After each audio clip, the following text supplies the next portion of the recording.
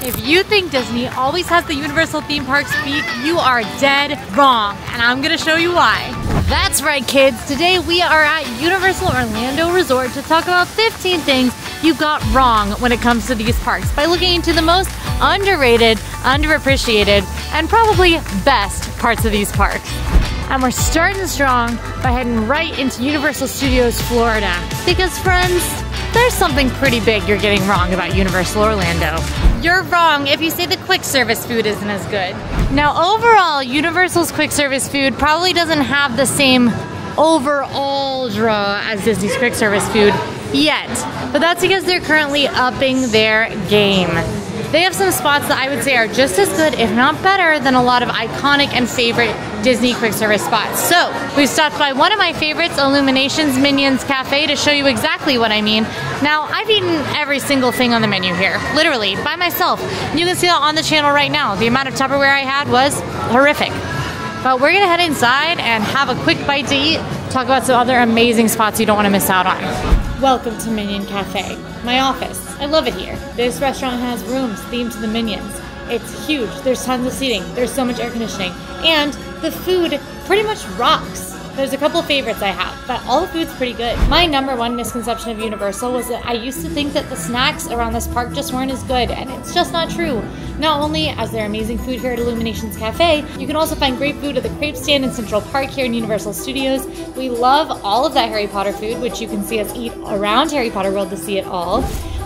Emma's a huge fan of Doc Suger's Desert Kebab in the Lost Continent in Islands of Adventure.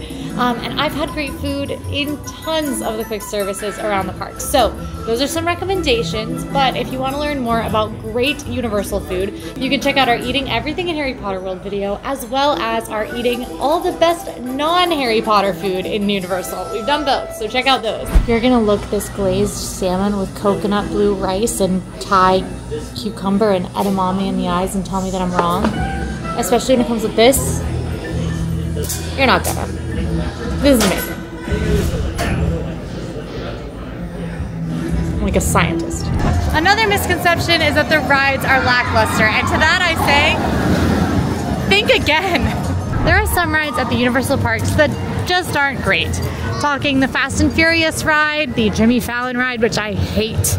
A lot of folks don't like Skull Island Reign of Kong, and it makes it so a lot of people say, well, all the rides are simulators, all the rides are screens. And Universal does rely pretty heavily on screens. However, it's really not their whole shtick, and a lot of the rides are absolutely spectacular. Rides like Velocicoaster, Hagrid's Magical Creatures Motorbike Adventure, and Escape from Gringotts are major rides, better than many, many rides in Disney World. And it's often a point of conversation of which is the better ride in Orlando, Hagrid's Magical Creatures Motorbike Adventure or Rise of the Resistance. It's that good. Universal rides offer awesome tech, great storylines, and way more thrills than Disney. And I'll tell you, nothing at Disney, even Tron, compares to the thrills you'll find on Velocicoaster. We're over near DreamWorks Land now, which opens this summer. Look at Shrek Swamp! You can see the roller coaster back there as well, but I'm pretty just jazzed about Shrek Swamp. I can't wait. That's where the new Shrek meet and greet is gonna be. That really brings us to our next point. Now I know what you're thinking. Universal just doesn't have any characters that I know and love. That's wrong. You're wrong. You're so wrong. Shrek is here, and that's all that matters. Okay, maybe it's not all that matters, but Universal has a lot of characters you can meet. And a lot of them you will recognize. You can meet Shrek. When DreamWorks Land opens, you'll be able to meet Donkey. I've met Fiona and Puss in Boots and Kitty Softpaws. If your kiddos love Gabby, she is here too. The Trolls are often out meeting. You can meet the Scooby-Doo gang. Beetlejuice is often out and around. Betty Boop. And there are a couple of meet and greet experiences at Universal that actually inspired this entire video because of how cool they are. And honestly, Disney just doesn't have anything like them. One of those is the Transformers meet and greet, where you can meet Megatron, Optimus Prime, or Bumblebee. This meet and greet is so amazing because the Transformers are huge and they'll actually talk to you. And Megatron is so scary. This literally goes viral all the time because of how cool this meet and greet is. The line is usually really long, so if you are interested in the Transformers meet and greet, you might want to hop in line before the Transformers are out. or just be ready to wait a little bit of a long time. The other stunning meet and greet that you can find at Universal Orlando is the Raptor meet and greet. This takes place over at Islands of Adventure in the Jurassic Park and Jurassic World section. You can do an encounter with a raptor. I know you're thinking like, oh, you know, it's not gonna scare me. Every single time I laugh at the people in front of me and then I get scared when I get up to see the raptor. Sometimes they meet with a baby raptor. There just aren't meet and greet experiences like that at Disney, and I just think they are so cool. Grogu is the most similar to like the baby raptor experience. They don't really have anything in Disney World like the Transformers or the Raptors. Another misconception is that there are no good table service restaurants at Universal. Another wrong one. Universal has some awesome table service spots. My personal favorite is Confisco Grill, which is a delicious restaurant near the front of the park that has amazing short ribs and amazing banh mi. A really popular one here is Mythos. Mythos is a super affordable, very tasty, and heavily themed restaurant. Makes it look like you're eating inside of like an old mythological temple. It's very cool. A lot of the dining is award-winning, and there are some amazing spots to eat all around Universal. You can see us visit a couple of those spots, including Mythos, during my perfect day here with Disney Food Vlog, where I took DFE Cassie along with AJ and DFE Bria around to experience Universal for the day. Now, a lot of folks say that there's just not as much to do in the Universal parks. And to that we say fibs, lies, misdirection. Sure, Universal is a smaller vacation destination right now until Epic Universe, their new park, opens next year in 2025. However, there's a lot more to do in the Universal parks than people think. It's not just the rides, it's not just the shows, and there are a lot of fun rides and shows, but there's so much more too. You can do magic with interactive Wizarding Worlds and Harry Potter wands in both theme parks. There's this amazing Camp Jurassic section, which is a super fun play area for all ages, where you can climb on nets. Sage, Emma, and Fry did this during Sage's perfect day, and it looked like a blast. In Jurassic World, you can even see the dinosaurs hatch if you're in the Discovery Center around the time that that's happening. There's a lot of cool stuff to do in the parks that you might not even know about. And if you want to make sure you don't miss a single thing, you can check out our complete tours of Universal Studios and Universal's Islands of Adventure. We've got one for Volcano Bay too, and those will show you all of the cool stuff you can do around the parks. I'm also working my way through staying at every Universal hotel, so you can see all of the unique things that are offered at those resorts as well. Your next misconception, that you need to pay to skip the lines at Universal like you do at Disney. Well, it's a complicated one, but we'll talk about it. For one, it's a whole lot easier to get on Universal rides than it is to get on Disney rides. If you go to Universal on a weekday, you will probably be met with very, very short lines most of the year. I always recommend going to Universal on a weekday because on those weekends, it's gonna get a little busier. For instance, look at this. This is the most popular ride in this park, Harry Potter and the Escape from Gringotts, and it is a 15-minute wait right now. Not too shabby. Now at Disney, you're never going to see the most popular rides in the park drop to something that low. So you just don't need to pay to skip the lines. But there are options to, and you may want to consider it if you're here during a busier time of the year or on a weekend. Now at Disney, your skip the line service is going to be Genie Plus, starting at $15 a person, sometimes as high as $39 per person, and lets you book lightning lanes one at a time throughout your day. It keeps you on your phone a lot. It's really complicated, but it's not overly expensive. Now, here at Universal, they offer the Express Pass, which is a little bit different. They have a couple of different levels of Express Pass, and the prices for it do vary based on date. It starts around $80 per person per day, but the catch is Express is a whole lot less complicated than Genie. You don't really have to worry about it. You walk up to a line, you scan your Express Pass, you skip that line. And almost every attraction is included in it, except for some of the very best. So if you do have only one day in Universal or it's really busy, you can snag an Express Pass and not have to think about anything and just find yourself skipping the lines. Some levels of Express Pass let you skip each Express line once. Some let you skip as many times as you want. You could ride Gringotts over and over and over again for all they care. But perhaps the most interesting part of Express Pass is that if you stay in a Universal Premier level hotel, that is their highest, most expensive level of hotel, gonna be starting around $300 per night. You get Express Pass for free with your stay. Express Pass will be included. It is the unlimited Express Pass, and it lets you head to the parks and ride whatever you want, whenever you want, skipping that line, except for the few things that aren't included. Small print. So, the reason you don't have to pay to skip the lines like you do at Disney is either A, because you don't need to because the lines are so short, or B, You don't need to because you have Express Pass included with your hotel. Pretty darn snazzy. People also tend to say that Universal is a one-day trip and not a vacation destination. Hogwash. Universal can be done in one day if you've got very few priorities and a plan, and maybe you buy Express and a 2-park ticket, shell out some cash to make it happen. You can probably do Universal in one day. We are of the opinion that you need at least 2, if not 3 days in Universal, especially if there's a seasonal event going on, and especially if you want to go to Volcano Bay to experience everything this resort has to offer. It is absolutely so much fun. We are not really water park people at AllEars, and we all love Volcano Bay, every single one of us. It is so much fun. It's like going to a tropical beach, but with thrilling rides. It's so much fun. In 2025, Universal is opening Epic Universe. This is going to be a massive third park getting added to Universal Resort. It is going to have 5 new lands, including a Galaxy-themed hub, Dark Universe, a Universal Monsters-themed land, a 3rd Wizarding World of Harry Potter centered around Wizarding Paris, a How to Train Your Dragon land, and a Super Nintendo World like they have in California and Japan.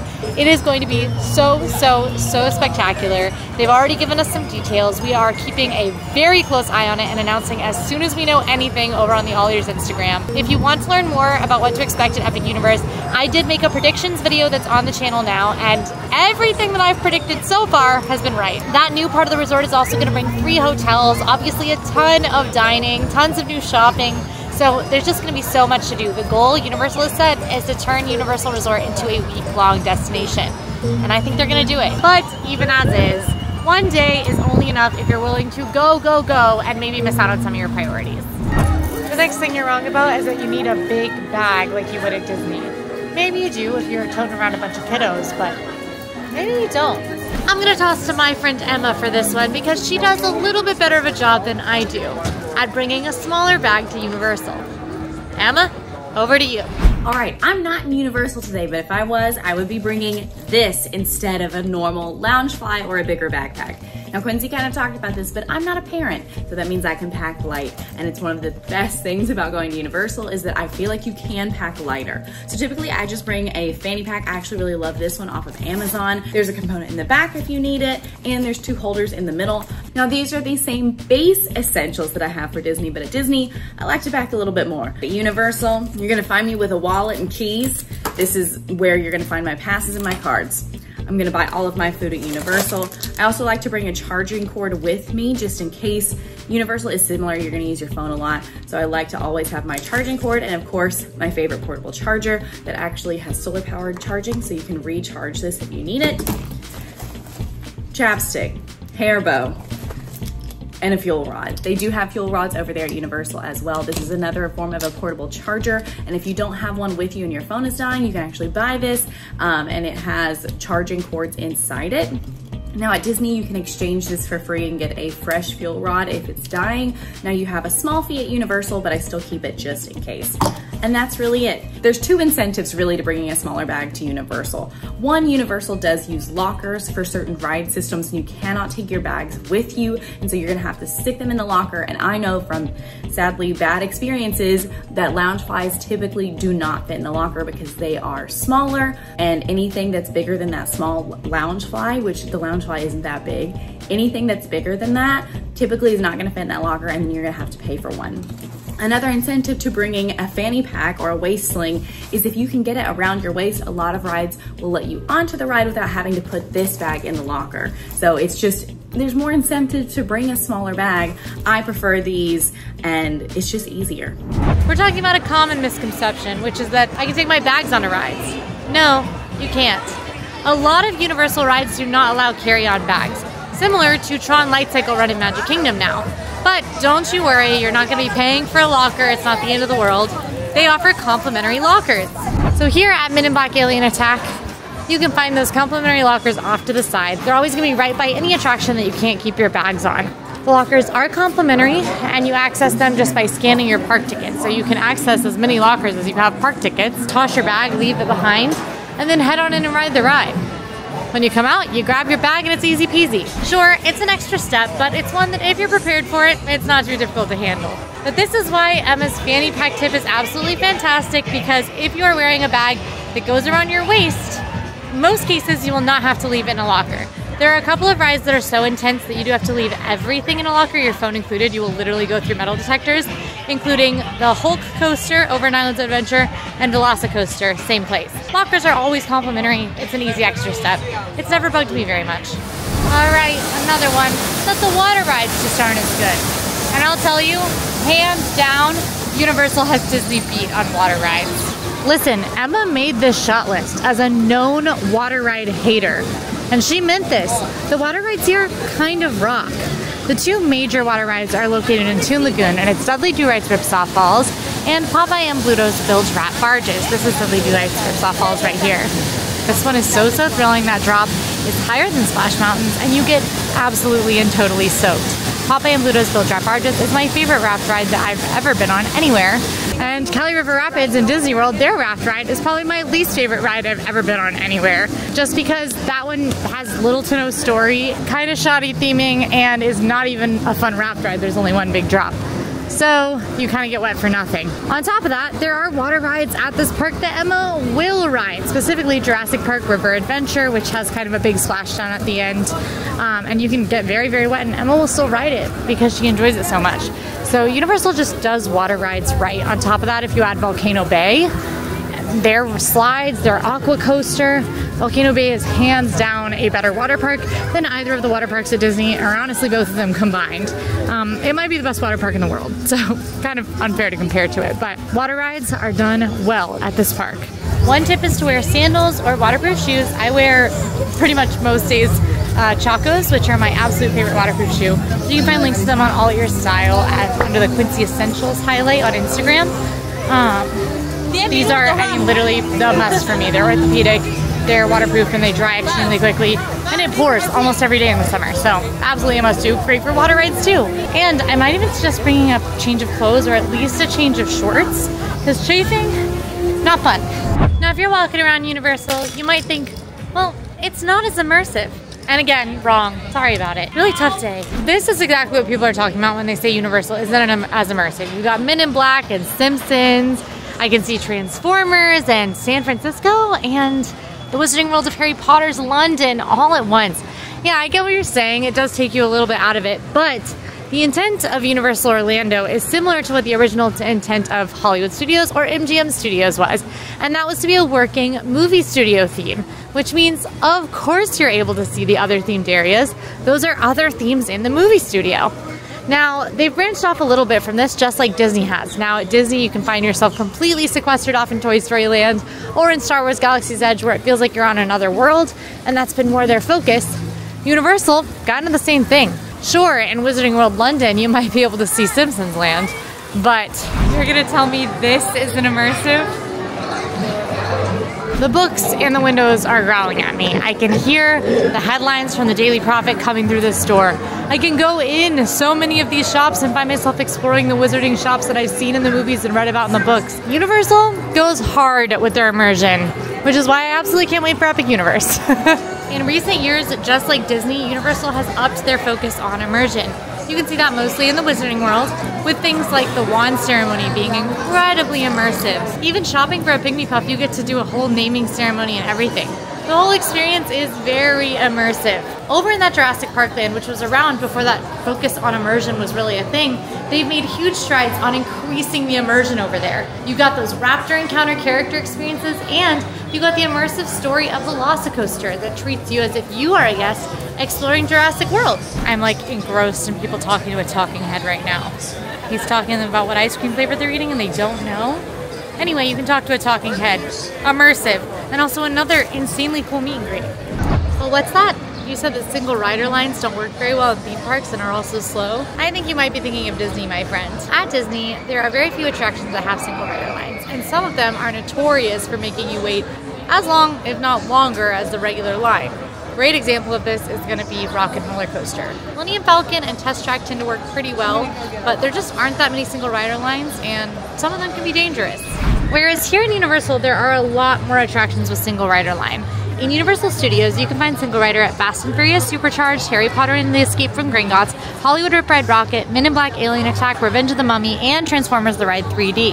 At Islands of Adventure, you can find it at The Amazing Adventures of Spider-Man, Dr. Doom's Fearfall, Dudley Do-Right's Ripsaw Falls, Hagrid's Magical Creatures Motorbike Adventure, Harry Potter and the Forbidden Journey, The Incredible Hulk Coaster, Jurassic Park River Adventure, Jurassic World Velocicoaster, and Skull Island Reign of Kong.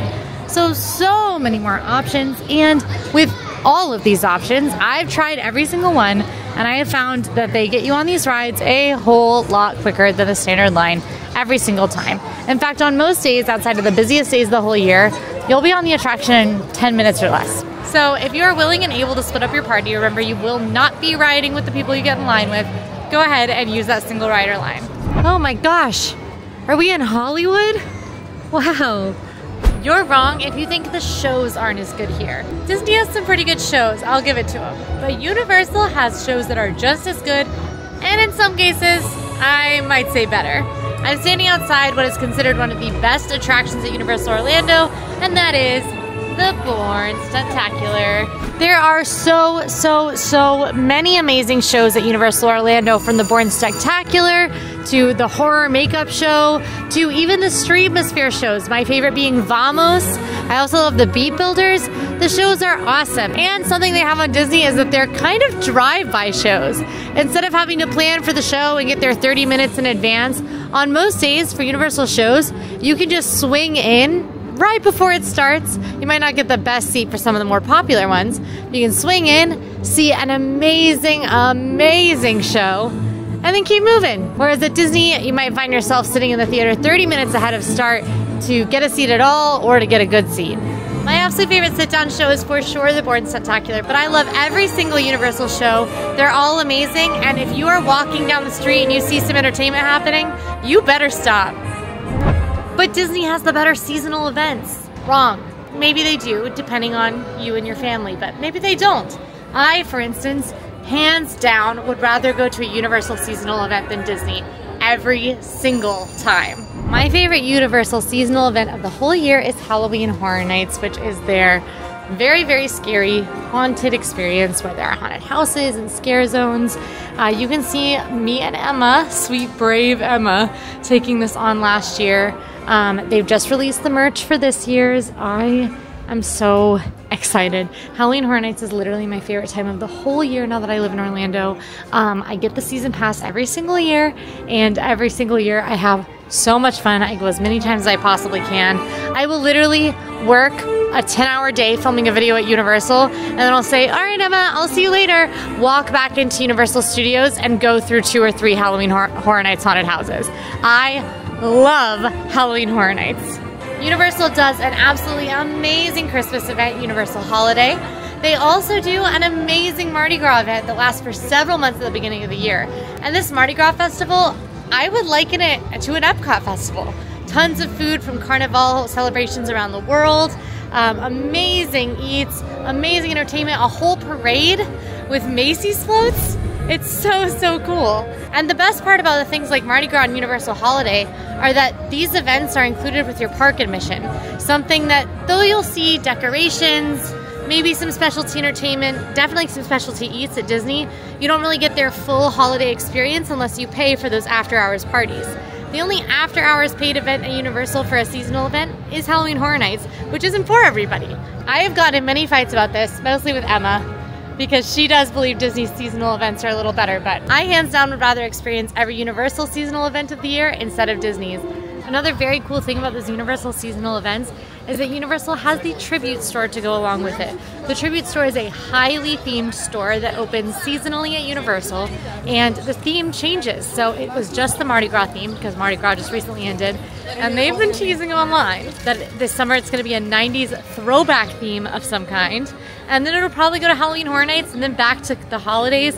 But I love exploring the Tribute Stores. Even though I hardly ever buy the merchandise in there, you absolutely have to go in because they're so themed to like attractions on their own. A lot of people think there's not that much to do at City Walk because it isn't that big, but there's a ton to do at City Walk. Now, some attractions exist, some shopping, some dining. Gonna be smaller than Disney Springs, yes, but still very cool. City Walk is also gonna have Disney Springs beat and Disney World in general be on nightlife. There are tons of lounges, late night bars. There's a place where you can become a superstar with karaoke. There's Universal's great movie Escape, which is an escape room experience that is so much fun. Emma and I got to experience this around the time that it opened. We did both rooms and they were a blast. Such unique escape rooms. And in there they have a bar with drinks themed to Jurassic World and Back to the Future. How cool is that? And they've got a Voodoo Donuts and a Cowfish. So there are a couple of rarer restaurants that you can visit at City Walk that you can only visit maybe one other place. Cowfish has a couple other locations in the southeast. Voodoo Donuts, last I checked, only had a location in Oregon. So some amazing famous spots that you can grab here at City Walk. And they also have a Whopper bar, Burger King. So you could go there too. I've never been there. Basically, Universal has a ton to offer, a ton. You don't want to miss out on any of it. Hopefully this video helped you to know what you can see and do when you're at Universal Orlando. If you liked it, go ahead and like and subscribe. And now go check out our 20 must-dos of Universal Studios. I'll see you there.